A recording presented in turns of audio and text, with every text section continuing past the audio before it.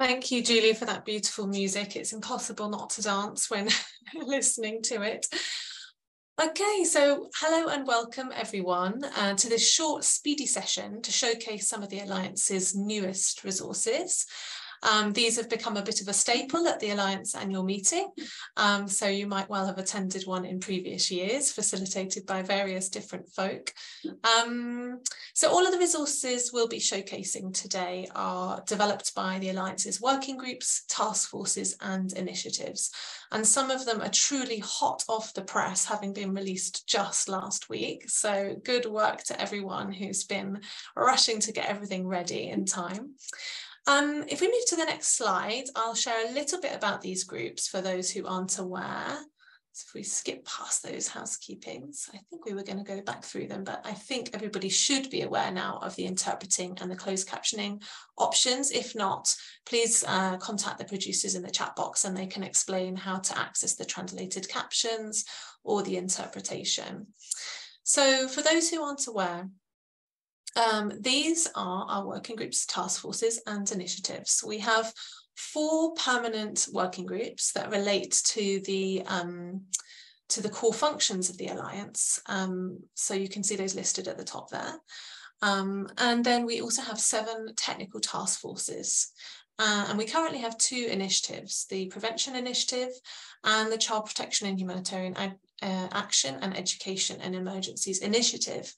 We will also be showcasing some resources that originated or were sort of initiated by the COVID-19 initiative, which has now come to an end, but did some fantastic work during that very busy and important period. So, if you are interested in joining any of these groups, you can.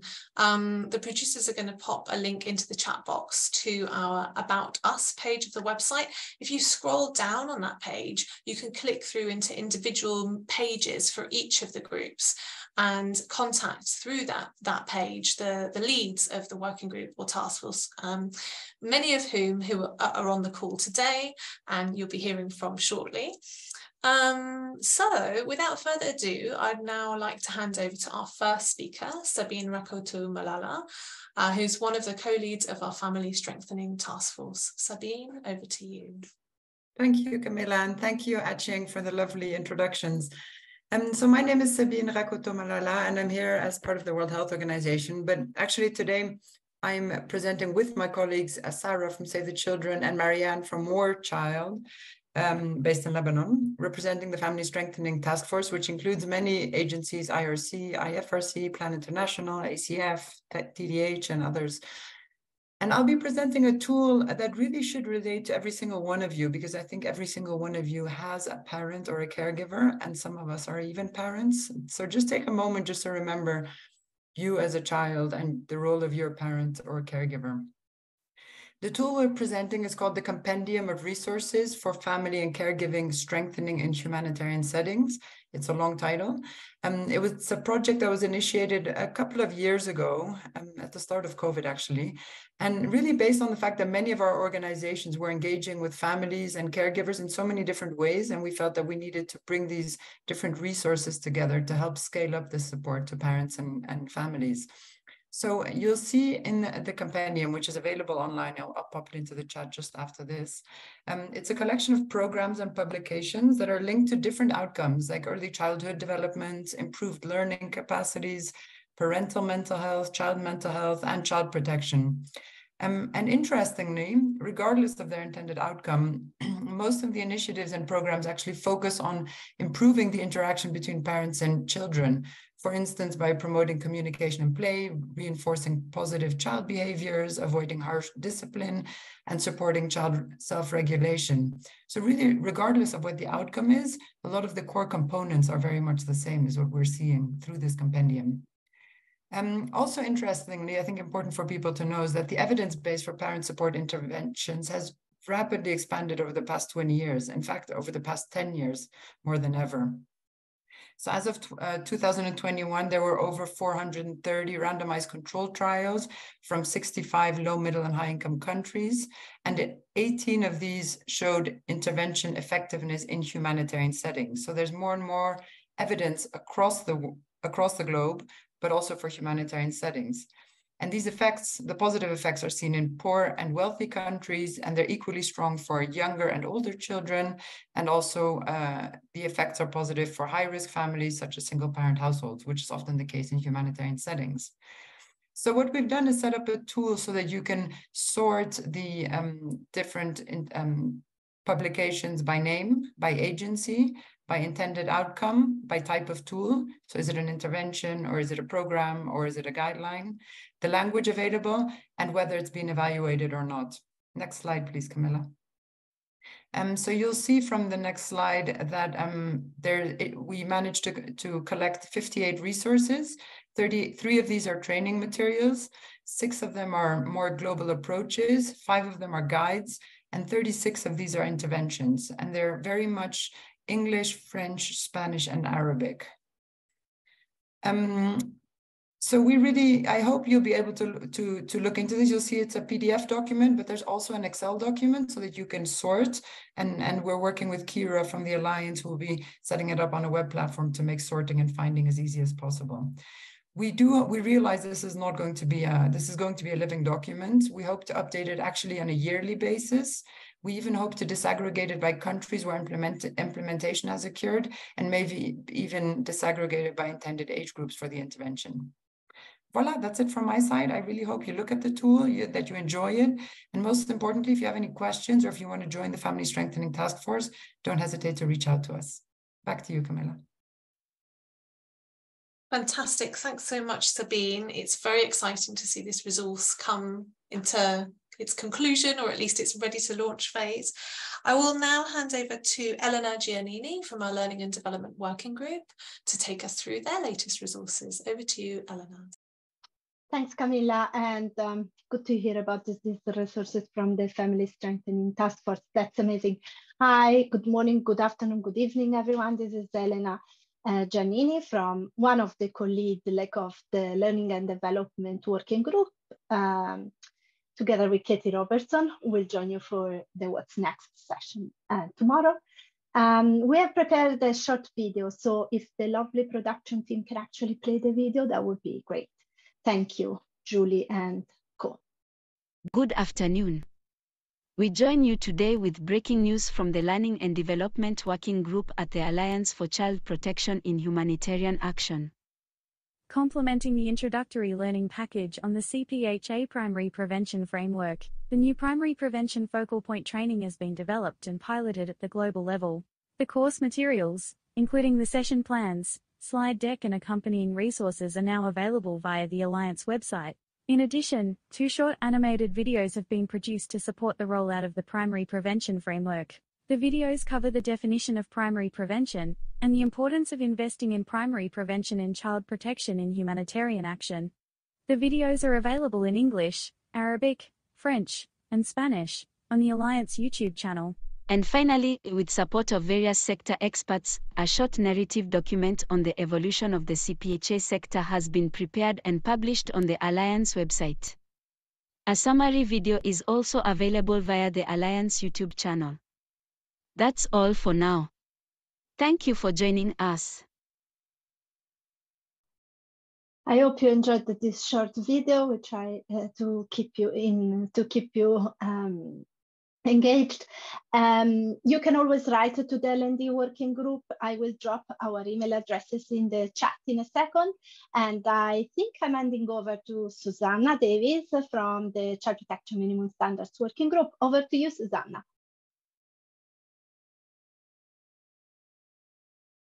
Thanks so much, Elena, and good afternoon, good evening, good morning to a few colleagues. Really pleased to be here representing the CPMS working group.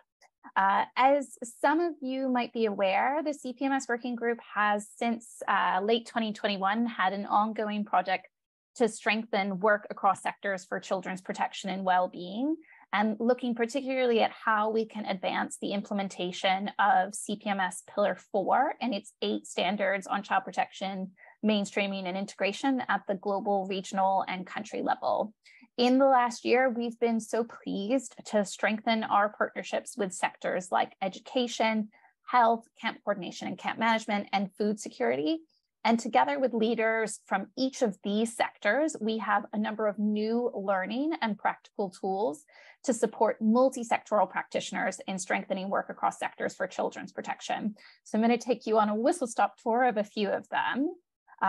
So if we can go to the next slide, the first set of tools we have for you is an expansion of the CPMS e-course.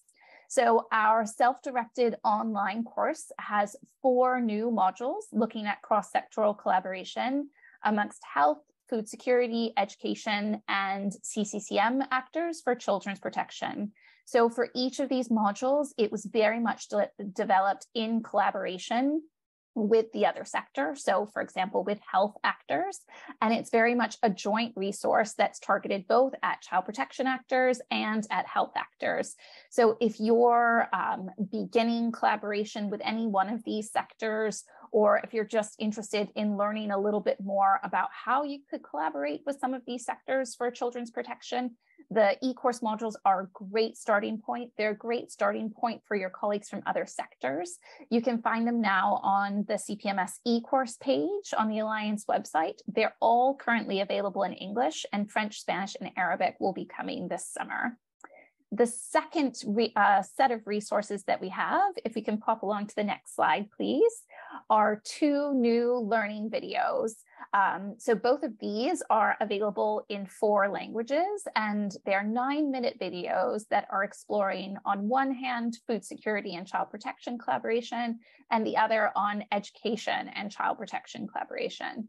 Similar to the e-course, these are very much joint products that we developed together with the colleagues from the other sector, and they're great discussion starters. So if you're looking at how to advance child protection mainstreaming and integration with either of these sectors, and maybe you're having a meeting, maybe at an interagency coordination group or an internal outreach, you can share the video first and use that as a launching point for discussion. We also really encourage you to share them across social media. As I said, they're available in 4 languages, so a great resource from colleagues right across the globe. And finally, our last set of resources, if we can pop onto the last slide, we have 2 good practice reviews on cross-sectoral collaboration. So one on education and child protection, and one on collaboration between camp management and camp coordination, and health and child protection. So these are tools where we've gathered the available evidence, good practice, and case studies on collaboration between these sectors and for children's protection and well-being. And they're really excellent tools if you are responsible for writing proposals for child protection, mainstreaming, and integration activities, or if you're putting together talking points to try and convince senior management or humanitarian leadership to prioritize child protection, mainstreaming, and integration. Both of these resources would give you some data, some examples that you could point to. Please do take a look at them, share them with your colleagues, and put them to use in your work. Each of the different sets of tools that the CPMS Working Group has shared with you today are really practical examples of how to implement the centrality of children in their protection, the theme of our meeting this year. So we hope that they will be of use to you, and we do encourage you to share them widely.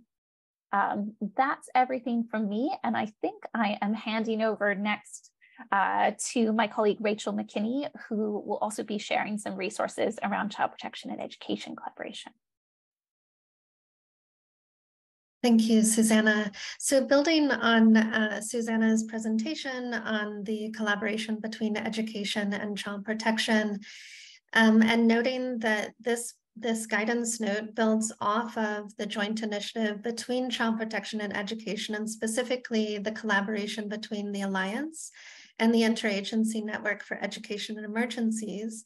In the past several years, several documents, in addition to those already mentioned in this current hot off the press, have been developed with the guidance note that you're seeing here, the Supporting Integrated Child Protection and Education Programming and Humanitarian Action, being the latest of the more in-depth guidance provided to practitioners, going a little beyond examples and more towards really thinking about where child protection and education intersect. So the main points of intersection, not only in terms of programming, but also in terms of touch points with the child across the socio-ecological model, from the child, family, all the way to policy. In this guidance note, we actually included a separate and additional layer, which is the learning environment, also known as schools, and thinking through how we intend to support and the impacts that we want to see as a collaboration through collaborations between the two sectors, thinking through everything from safe access to learning environments to protection within the teaching and learning relationships between caregivers, including teachers, staff, but also parents, and the way that parents and communities engage in the education process, really thinking about how we support education. And I have to say, I am sitting here from the seat of an educator, so my perspective is more on the education part, the more traditional learning space, education space.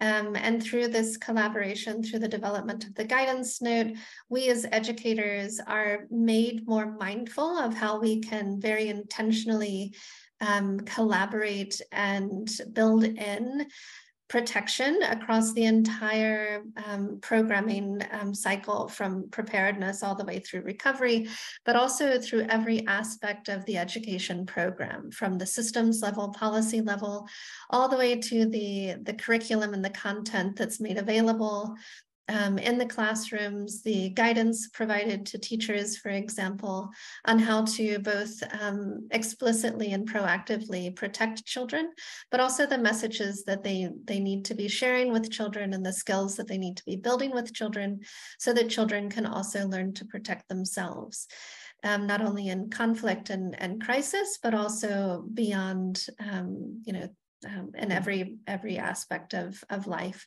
regardless of whether it's in crisis or not.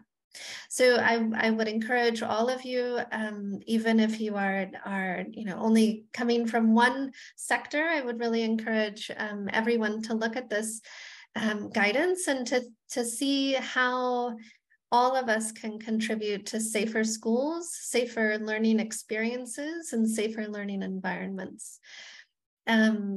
And I think I am handing over now to Camila. Thanks so much, Rachel, and of course also to Susanna, Eleanor and Sabine. It's just great to see how much activity there has been on the education and child protection collaboration front since this initiative was launched back in 2018. And now with the added, energy behind working across sectors from the Alliance's current strategy, which obviously the CPMS working group has been really strong advocates for. We're also showcasing another resource on education and child protection linkages that's coming out soon tomorrow in our What Next session. So there's a lot of resources for those of you who work already with both sectors and other sectors. As we know, a lot of local and national organisations do. It's very rare to see a purely child protection focused organisation that's a local national organisation, potentially because of the difficulty in funding child protection work and the need to do diverse programming to sustain organisations, but also, because that's how things work at community level often. So we wanted to take a brief pause. We've heard from 4 of the groups. What are you finding most exciting or useful so far? We'd love to hear your thoughts in the chat box. Particularly not to put the 4 who've just presented in competition as to who's more exciting or who's more useful, but more to see what's resonating with you. So maybe you can say a little bit about where you're from, what programming you do, and what you're finding useful or exciting about these publications. Please also feel free to ask any questions you have while you have the people leading on these tools and resources with you in the room. And I did also want to say hello to the 2 participation hubs who I see are with us and joining. It's really nice to see you there, and we hope that it's interesting to be together going through some of these sessions, particularly the more interactive ones.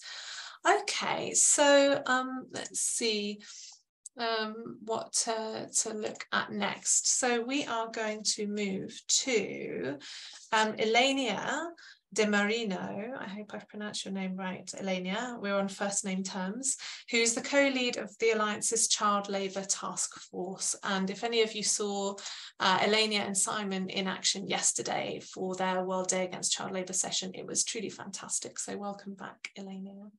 Thank you, Camilla, and perfect pronunciation of my very difficult last name. So thank you very much, and hi everybody. I'm very, very happy to finally present the Global Child Labor and Education in Humanitarian Setting background paper that was recently developed by the Global Child Labor Task Force. As Camilla mentioned yesterday, for example, Ruba, that was the child advocate that participated in the child labor session, asked us for quality and inclusive education for all children to prevent child labor. And I really believe that this paper fits perfectly with Ruba's statement, because it proposes some key action for practitioners, policy and decision makers to prevent and respond to child labor in humanitarian action. Next slide, please. So what the paper shows is that there is a clear two-way relationship between education and child labor. And I will explain very briefly in 2 points why. So the first point is that education is a fundamental right for all children and is also a key element to prevent child labor. And the evidence in the paper show that the insufficient provision of education keep the children outside of the classroom and push them and their family to engage into work. But the paper also shows that poor quality of education might also lead to school dropout and to prioritize work over education. So that's why access to education and education quality, they really play an important role in preventing child labor. The second point, and as you may know, especially after the session yesterday, is that child labor is one of the main obstacles for education. And in most cases, it prevents children to, attend school, but also to remain in the school system. And it also impacts their performance if they get to attend school. So an example in the paper is that, some types of child labor, they might affect children's social status, appearance, behavior, and they can lead to discrimination or bullying, which is not only from children, but also from the teachers.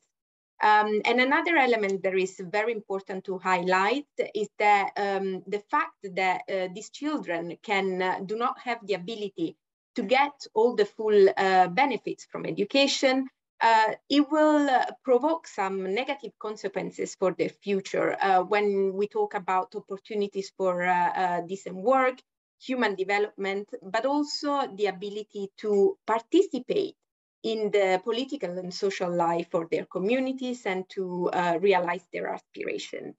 Next slide, please. So we know all that child labor is a very complex issue, but this paper also gives some sorts of solutions, and these solutions are a set of recommendations that are based and structured around the Interagency Network for Education in Emergencies Minimum Standards, and they are adapted from the Interagency Toolkit Preventing and Responding to Child Labor in Humanitarian Action. See, as we've seen in the previous presentation, this is a very good example of collaboration between two global networks.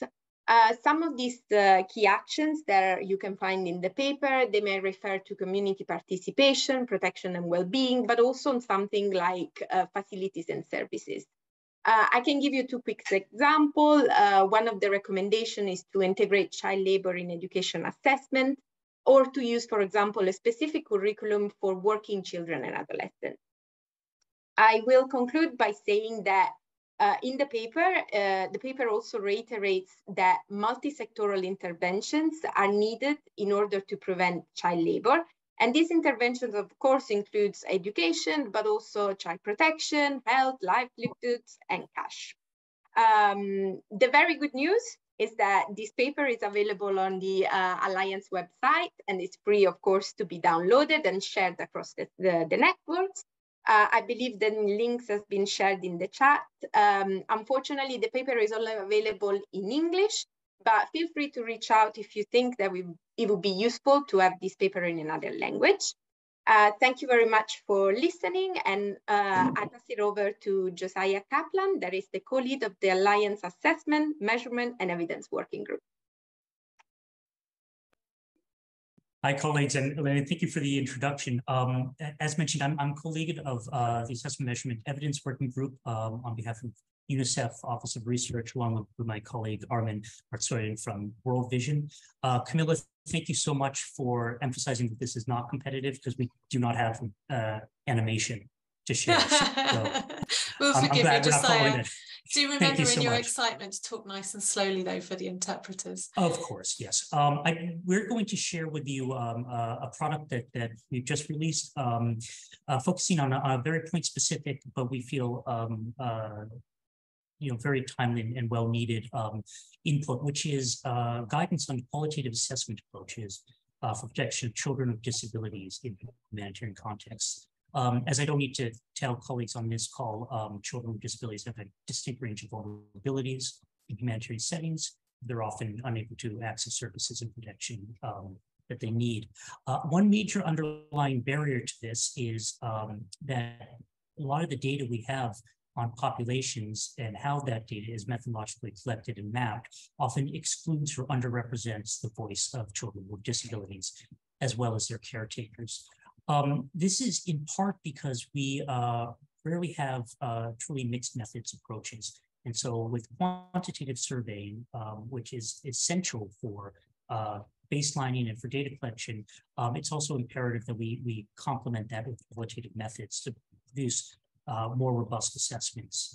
Qualitative research surfaces subjective perceptions, needs, priorities of children with disabilities and their caretakers. It provides a holistic, what researchers call thick narrative understanding of how these children define risks and barriers and protective factors in their own voices by capturing the direct voices of children themselves, and by extension allows us to inform more effective intervention designed and tailor it to the lived realities they face. Next slide, please. Thank you. So this guidance note, which was prepared and led by Stefan Dahlia, so sincere thanks to Stefan for his fantastic work in this, is an accessible summary of promising practices for engaging with children with disabilities through qualitative approaches. This is an overview in an accessible language for practitioners, but it also includes sample tools and instruments that can be tailored to fit the needs of particular assessment. So very much with the intent here in design of being an off-the-shelf resource, a menu of options. Our methodological guidance and the tools associated with each of those approaches really emphasizes capturing data with relevance for cross-sectoral responses, particularly.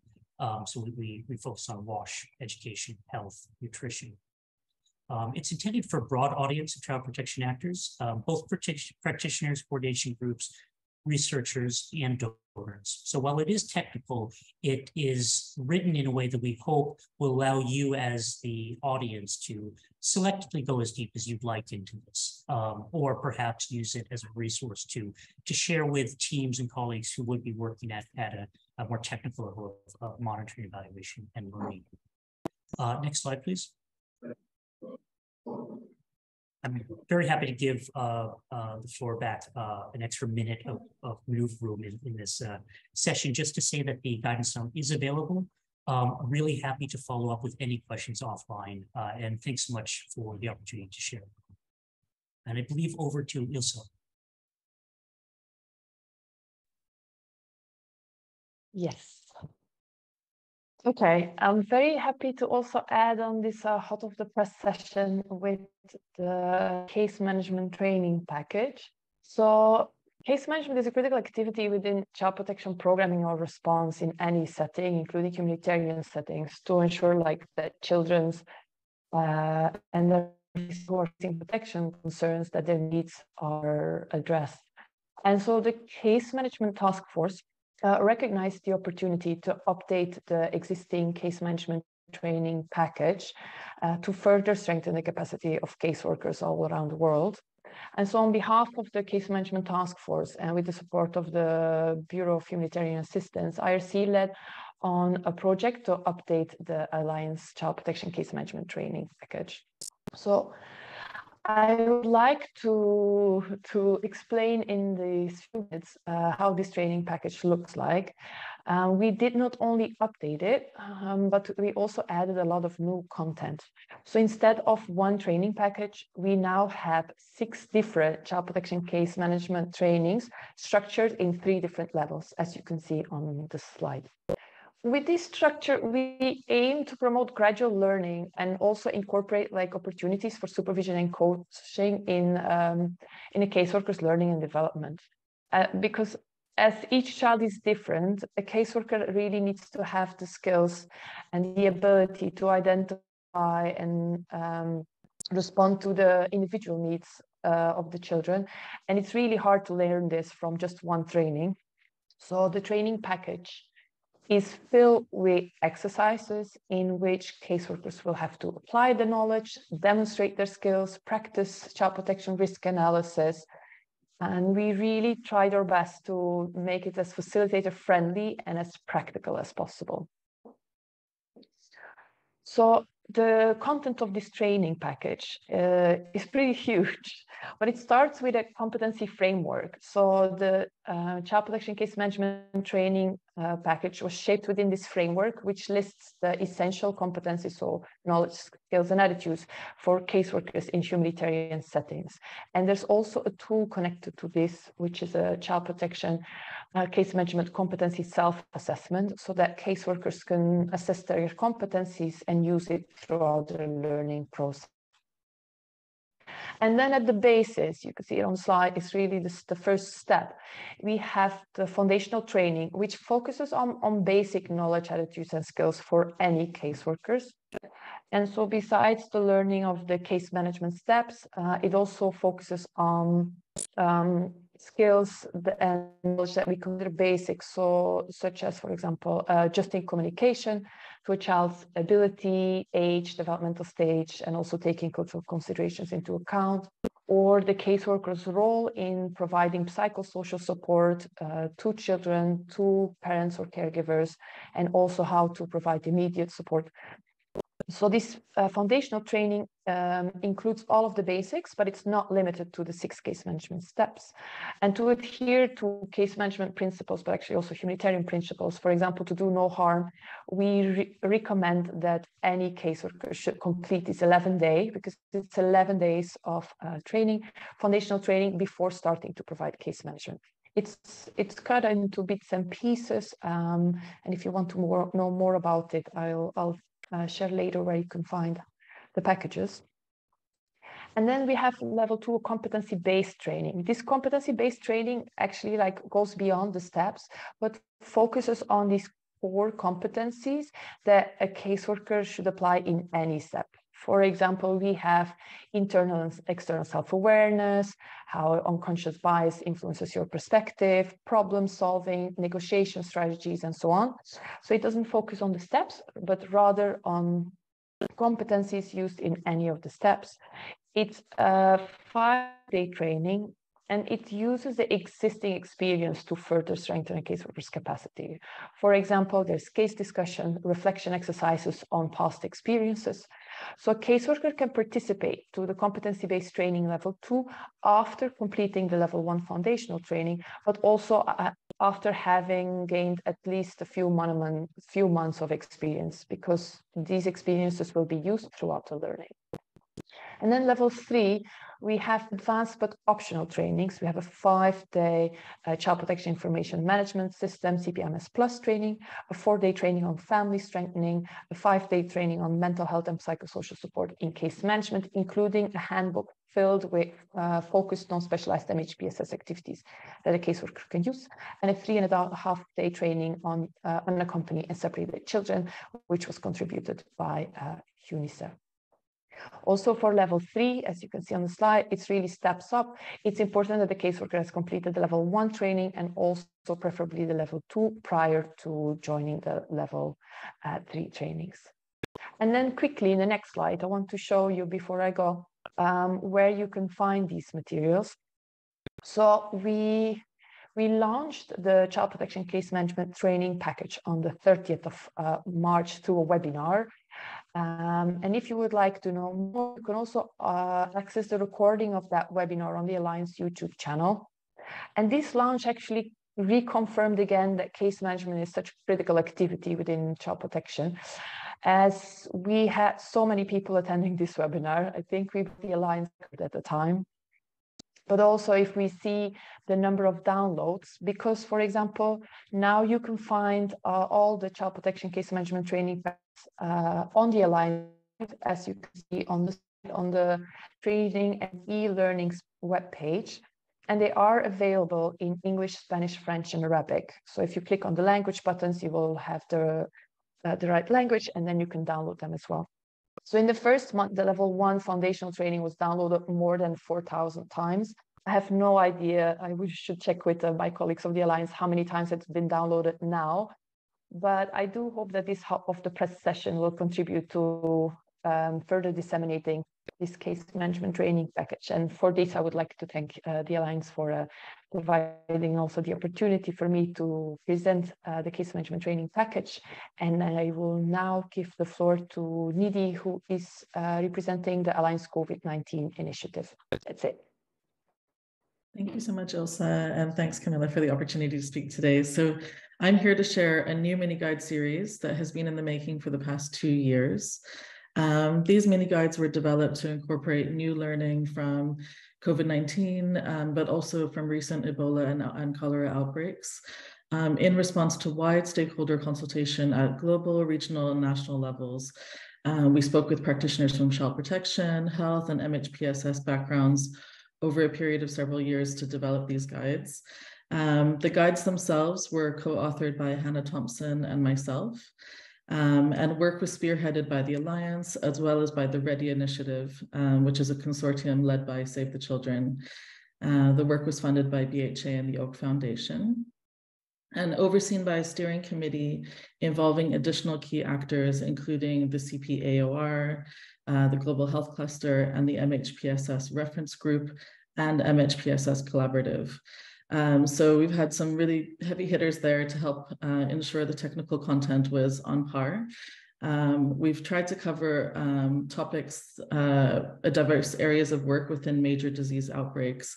So there's 6 guides at the moment. There's the adaptation of child protection programming in infectious disease outbreaks, advocating for children's protection, the centrality of children and their protection, collaborating with the health sector, communicating with children in outbreaks, preventing harm to children in outbreaks, and prioritizing child participation in outbreaks. And much of the material can be used towards outbreak preparedness, in addition to response and recovery. So even though hopefully COVID-19 is behind us now, we know that much of the material can be used towards preparing for that next major outbreak in diverse settings. The mini guides are brief, practical, and field-oriented. So most of them are around 15 pages long, maximum.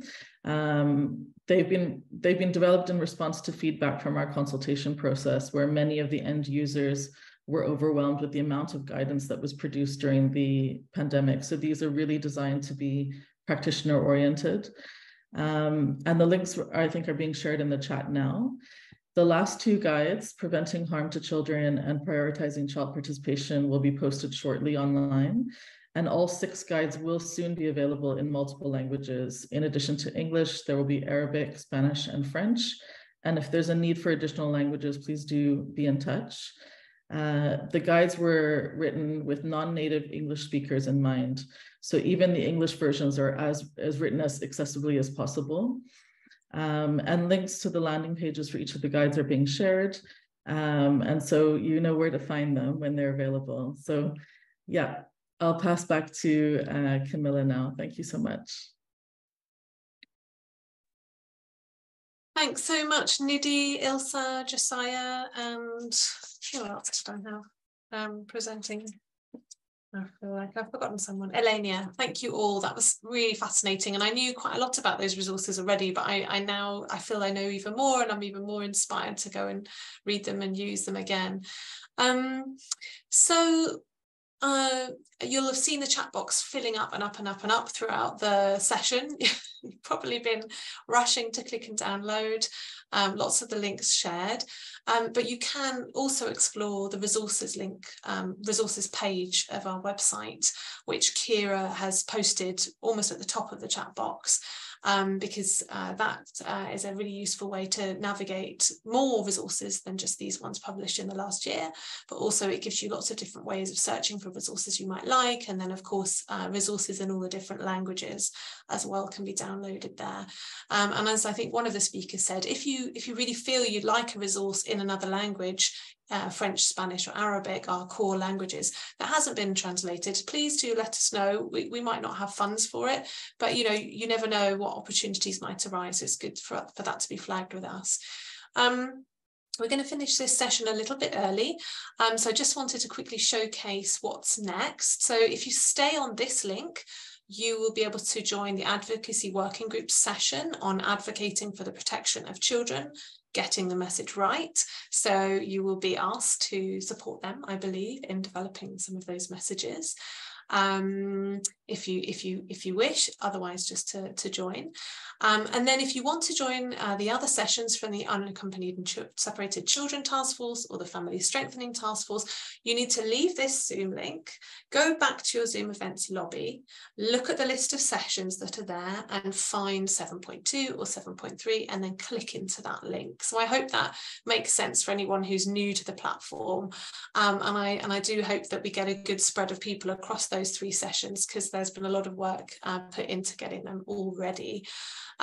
So we'll take a short break now. There will also be a poll coming up in the chat box for you to give a little bit of feedback on the session, so we know, is this the kind of session people like? Should we do it again next year, or should we do something different? And without jumping off, without saying thanks to everybody, many thanks to all of our very, very busy speakers who've not only worked extremely hard to put these resources together, but have also made time to join this session today and share about them. We hope you find the resources useful.